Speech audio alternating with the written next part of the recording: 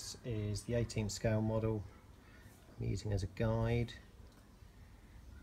I've added a bit of the rear spoiler, try and get the right profile for that. Wheel arches are just riveted on, folded out of alloy sheet.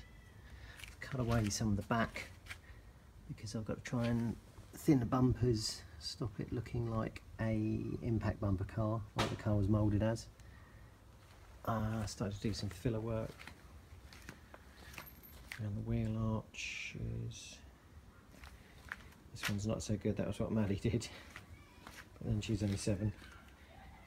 Cut away the front again to narrow the bumper profile, and I'll need to add indicators, the small grille, and lengthen the bonnet.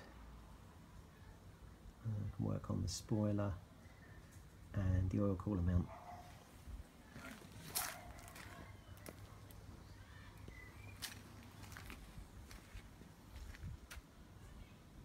That's it for now. 16 hours in.